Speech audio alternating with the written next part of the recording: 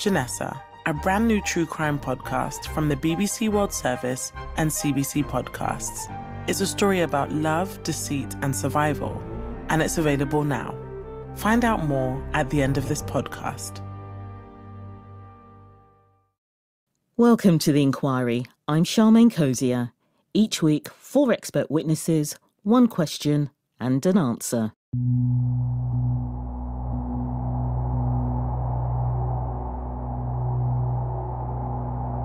"2023. It's New Year's Day in Afghanistan. Just before 8 a.m, a bomb explodes by the gates of a military airport in the capital, Kabul. The location is protected with concrete barriers and barbed wire fences, but some personnel are trapped outside at a checkpoint.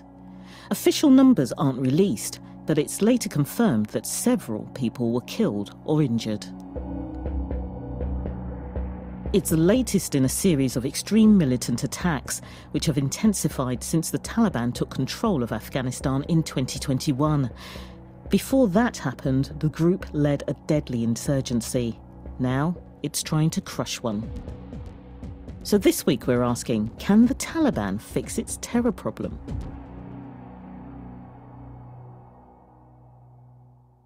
Part 1. The Return to Power. The Taliban is a hardline Islamist fundamentalist group that first arose to power in Afghanistan in 1996 and ruled for 5 years. Dr. Madia Afzal is a fellow in the Foreign Policy Programme at the Brookings Institution based in Washington, D.C.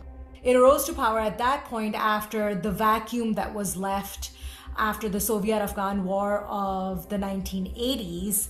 And it essentially imposed a very repressive and regressive interpretation of Sharia law in the country, shutting off women from education, the right to work, and so on. It also banned television, cinema and music.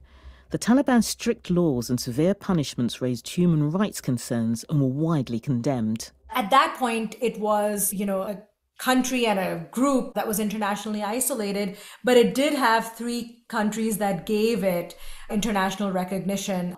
Those were Pakistan, its neighbor, Saudi Arabia, and the UAE. Then, in October 2001, just weeks after the 9/11 terrorist attacks in America, US-led forces invaded Afghanistan. The group responsible, Al-Qaeda, were based there, and the Taliban was accused of providing a sanctuary for them. Within weeks, the Taliban regime had been toppled. They were eventually replaced by a series of US-backed progressive governments. So, in particular, you had girls attending school, high school, going to university, working, enjoying essentially freedom and rights. The Taliban hadn't gone away completely. It regrouped and launched a rebellion. It was a violent insurgency that attacked US forces, that attacked NATO forces, that attacked those elements of the Afghan regime. It was an effort to drive the US and NATO forces out of Afghanistan and to take over power again. That was the goal of the insurgency. Then in February 2020, 19 years after the war started, the Taliban made a surprise move. They shared a global stage with a superpower. It signed a controversial agreement with President Trump's administration in Doha, Qatar. The third party, the Afghan government at the time was not party to that deal, which was, flawed to begin with. And essentially, the US promised a timetable saying that it would withdraw by May of 2021, basically a 15-month timetable for very little in Taliban promises. The Taliban commitments were vague: prevent Afghanistan being used as a base for terror groups to attack the US or its allies, and also start peace talks with the Afghan government. The Taliban got everything that they wanted. And then the Biden administration came into power and after a review essentially kept to the deal signed by the Trump administration, in April of 2021, announcing that by the end of August it would withdraw. That date confirmation emboldened the Taliban. It took just 10 days to sweep across the country and seize the capital on the 15th of August 2021. The Taliban's return to power was swift, and so was the reversal of a policy that had led many to believe things would be different this time round. We also saw a promise that girls' secondary schools would be reopened in March, so about 6 months after the Taliban came into power. But that decision was reneged on the day it was supposed to take place. The chain of command shed some light on the Taliban's backtracking. The Kabul-based leaders behind the broken promises take their orders from the group's hardline religious leadership based hundreds of kilometres away in Kandahar. So while those who are in Kabul are able to engage with the world in a way that may have been different from the Taliban of 96 to 2001, that really has not made any tangible difference in the way Afghanistan is governed because all the rulings come from Kandahar. Once again, the ruling Taliban is attracting international condemnation. It is important to note that no countries at this point recognize the Taliban regime as a legitimate government. So not even Pakistan, which had the first time around been a supporter of the Taliban. It's clear that there's very little sympathy that they're receiving from the rest of the world at this point. Decades of progressive measures have been reversed. Females are now also banned from primary and higher education. Women have been sidelined from the workplace. Women have been cut off from going to public parks and gymnasiums. Men now also have to wear beards.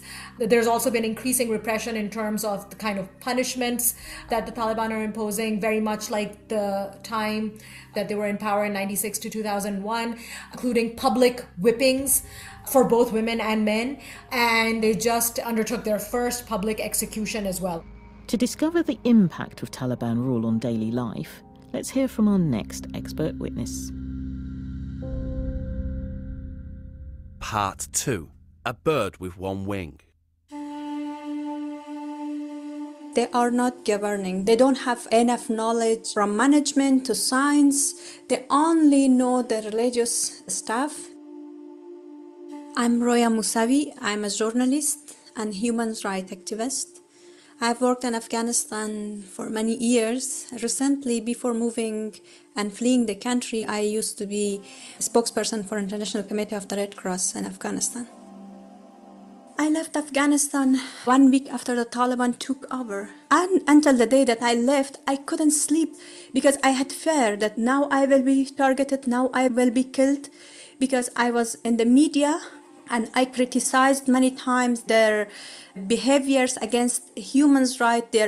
The situation was very frightening, and it was, for me personally, I couldn't continue under the Taliban regime in Afghanistan. That's why I had no other option except leaving. Afghanistan is still reeling from the after effects of a decades-long war and the fallout from its sudden end. It's also seen extreme drought, severe food shortages and mass displacement during the harsh winter months. The humanitarian situation in Afghanistan is dire and catastrophic. The poverty is increasing. There is a huge amount of hunger. People don't have enough food to eat. They cannot survive. Child labor is in the big cities and the rural areas. It's a big problem. Also, the humanitarian situation in terms of women's participation, gender equality, access to justice. According to figures from the United Nations, Afghanistan's economy lost $5 billion since the Taliban took over in August 2021. Everyday life for the people in Afghanistan has been totally changed, from individual freedoms to economic aspect. Everything has been disrupted because the Taliban, they are de facto authorities. The UN also estimates the economic cost of excluding women from the workforce to be $1 billion a year. And the long-term impact is a new wave of immigration, because people, they don't have any other option except leaving the country. One wing of the society is paralyzed by the Taliban. A bird cannot fly only with one wing. Everyone is suffering currently. But women and children, they are suffering more and more. We cannot say that in the past Afghanistan was a haven. No, because in the last 20 years, Afghanistan was a male-dominated community. But women could participate in different aspects of the society, from political aspect to social, economic, every aspect. There was a very good space for women to participate. But after the Taliban took over, everything has been changed.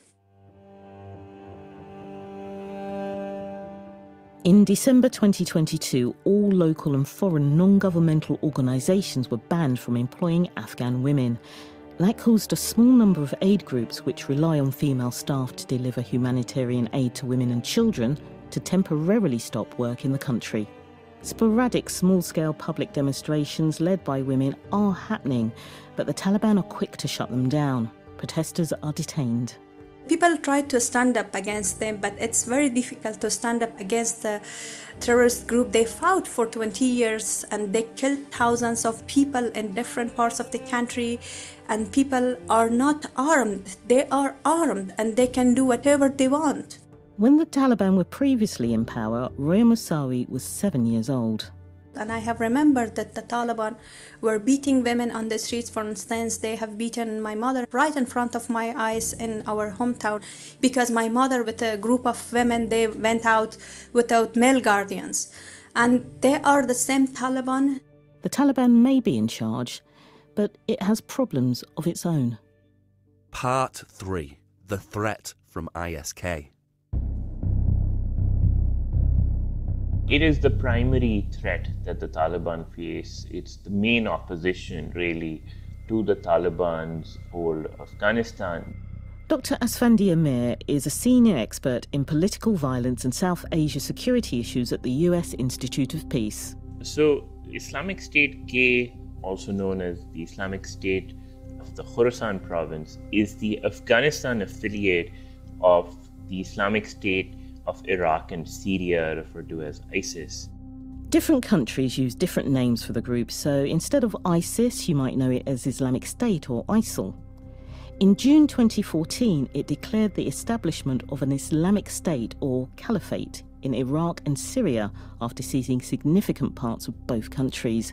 But its ambition was not constrained by geographical borders. It was advocating mass casualty attacks against civilians, and multiple states wanted to topple the Pakistani government, punish the Iranian regime for being a vanguard of Shias, and also purify Afghanistan by challenging and dislodging the Taliban as the main jihadi movement there, as well as punishing minority groups like the Hazaras, like the Shias, who, as per this group, have brought impurity to the country. A year later, in 2015, ISK was formed in Afghanistan. The Islamic State of Iraq and Syria is the mothership of this organization. So ISIS-K sees its presence in Afghanistan as an extension of the Caliphate of Iraq and Syria, which, as per ISIS ideology, is the supreme political institution and is supposed to determine the political direction for Muslims around the world. ISK and the Taliban are enemies with fundamental differences over ideas and beliefs. ISIS-K subscribes to a particular ideology which we refer to as Salafism. Sometimes people also call it jihadi Salafism. And it plays up the purity of its anti-idolatory credentials, especially compared to the Taliban. The Taliban, on the other hand, are different. They subscribe to a different Sunni Islamic sectarian school, the Hanafi madhab, which ISIS-K regards as deficient and a school of thought that needs to be challenged militarily. It's also calling out the Taliban's closeness to other countries. ISIS-K is extremely critical of the Taliban's dealings with the international community in general and with the United States in particular. It is a fierce critic of any time the Taliban engage with the international community, hits them hard in its prolific propaganda output for betraying the cause of Islam, for making a deal with what they call our so-called infidels. And that puts a lot of pressure on the Taliban. It's difficult to know how big ISK membership is. Estimates range from a couple of thousand to the low tens of thousands. So far, it doesn't appear to be a nationwide movement. Instead, it appears to be localized to select parts of Afghanistan. Much of its activity is in the east of the country, 2 or 3 provinces, as well as the capital city of Kabul. ISK has carried out numerous high-profile attacks.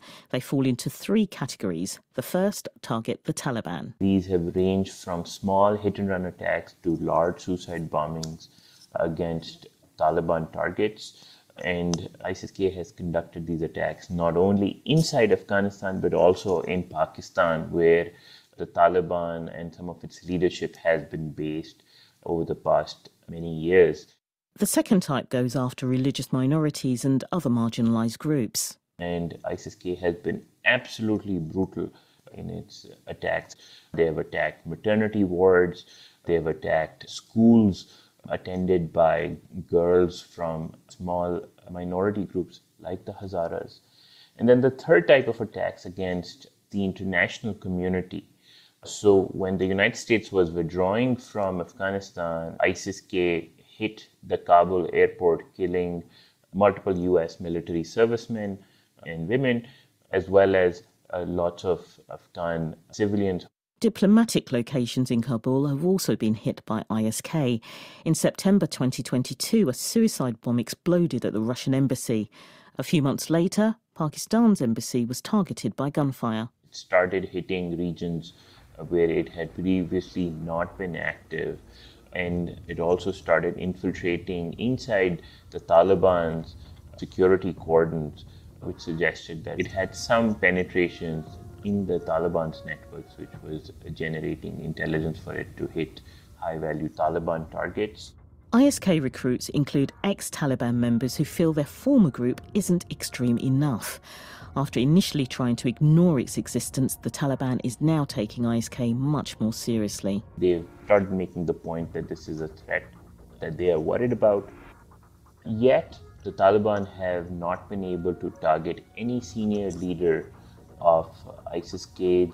Shahab al-Muhajir has been in charge for many years now, and the Taliban seem to have no idea where he's at. The Taliban have also struggled to target other high-value leaders of this movement. Part 4. An International Predicament. The biggest threat the Taliban faces is the broader problem of governing Afghanistan. And one of this is defeating militant groups like ISK, but more broadly, providing services to a population that saw 20 years of a better life. Daniel Byman is a professor at Georgetown University and a senior fellow at the Brookings Institution. His specialisms include counterterrorism. There were huge problems when the US-backed government was in power, and these included corruption, of course, the Civil War. These should not be minimized, but there was also an increase in economic growth in much of the country. So the Taliban has a population that is aware that things could be better, and satisfying those voices will be very difficult given the Taliban's current governing policies. Constant terror attacks by ISK undermine a crucial policy the Taliban probably thought it would have no trouble implementing, bringing security to the country. There was a time when the Taliban were the insurgents, so to what extent can it use that insight against ISK? There are different tribes, there are different regions, there are a lot of divisions within Afghanistan, and those connections give the Taliban tremendous local knowledge. So they often know leaders in communities, they often know individuals, and that knowledge is vital for counterinsurgency. And that was something that always bedeviled the Afghan government or US forces. But there are certain tribes in certain areas where the Taliban are less popular or at times outright unpopular. And those areas are ones where ISK is drawing more support. ISK is affiliated with the wider terror network. So does that mean that the Taliban would require international help to crush it? So the wider terror network that ISK is part of is much weaker than it was in 2015 when ISK emerged. And ISK may draw some legitimacy from the movement, but its ability to draw on money and weapons and fighters is greatly diminished. So part of the job of the international community is to keep that broader movement weak. Remember, that's the same international community which refuses to recognise the Taliban as a legitimate government. It's a strange predicament. So the presence of ISK has been something of a unifying factor in the international response. There is a recognition that as bad as the Taliban is, that there are worse elements out there. There are ones that are even more brutal, and there are ones that also want to do attacks, whether it's international targets in Afghanistan or attack other countries. That said, the Taliban's own record has been a limiting factor. Countries are certainly opposed to ISK, but they're reluctant to move too closely to the Taliban. It's also a major problem for the Taliban's nationalist agenda to be seen to be relying on outside help again. When it was fighting the United States and the Afghan government, it criticized the Afghan government for being dependent on foreign powers. And so if the Taliban showed a similar dependence, that would further reduce its legitimacy. However, it could do quiet cooperation, it could do things behind the scenes that would at least give it some information and some greater ability to fight ISK. We don't know for sure what's happening behind the scenes, but it could be that the wider threat posed by ISK might have initiated some sort of indirect cooperation, including from a familiar source. So it's possible there's still intelligence collection. The Biden administration made clear that it was trying to secure America by having international intelligence collection and being able to strike around the world if necessary. The killing last year of al-Qaeda leader Ayman al-Zawahiri in Kabul is one example where the U.S. showed it had the ability to act. And although the United States doesn't have a network on the ground after the withdrawal of U.S. forces, the U.S. does have other intelligence assets. And information from that could be shared directly, but more likely it would go through other countries. Pakistan seems like an obvious conduit where information could be shared, knowing that it would be shared from Pakistan to the Taliban to take out groups like ISK. I think it's very difficult for ISK to advance, and it may even suffer significant defeats. The ISK message has not resonated widely. It's difficult for any government to control Afghanistan, so I don't think the Taliban control will be complete. But I think it's quite possible that in the medium term, the Taliban will have greater control over more of Afghanistan and ISK will be further diminished. So can the Taliban fix its terror problem? There are too many differences for peace talks or power sharing to be feasible. ISK is nowhere near the scale of the Taliban insurgency that raged for decades against various Afghan governments. But security isn't the only thing it threatens. It's taking aim at the Taliban by persistently challenging its religious credentials. Even if ISK was diminished, other problems remain, like poverty, hunger, and the suppression of human rights.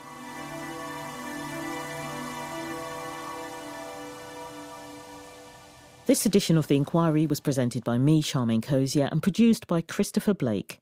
The researcher was John Cossé, editor Tara McDermott, and technical producer Kelly Young. From the BBC World Service and CBC Podcasts. The longest part of a scam is really the grooming process. I keep thinking so much about you. I miss you so badly. She was trying to get me to send her money. Initially it was for a broken phone, fixing something in a car. Love, Janessa, the true crime podcast exploring how one woman's stolen images are being used by criminals as bait to target people looking for love online. She has to be one of the most catfished images. Really, anyone can fall for this, right? There's no one type of victim. I think he sent her close to $5,000. Oh my gosh! She said, if you really loved me, you'd do what I asked you to do. And then you responded. You used a fake identity, a false story, and stolen photographs. Why should I give you anything at all? Join Hannah Ajala as she goes in search of the woman whose face has unwittingly launched countless romance scams. It's a story about love, deceit, and survival, and it's available now. Search for Love Janessa wherever you found this podcast.